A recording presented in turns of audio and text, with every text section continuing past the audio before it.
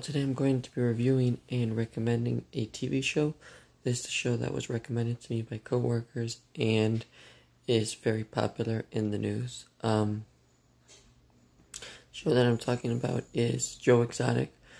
It's a very interesting show about the life of Joe, and I don't know how to pronounce his last name, who was a very troubled youth who ended up, after his brother's death in a car crash, ended up beginning to bring awareness to drunk driving and to drugs, and began to perform shows at schools. Originally just him talking about why kids shouldn't use drugs and alcohol, then with animals, and then eventually with magic, and it led him to meeting many people. The show also talks about how Joe always had a passion for animals, and that's why he founded his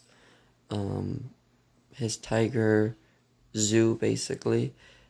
He's very good with animals, and very opposed to people who say that keeping those large cats is some form of abuse.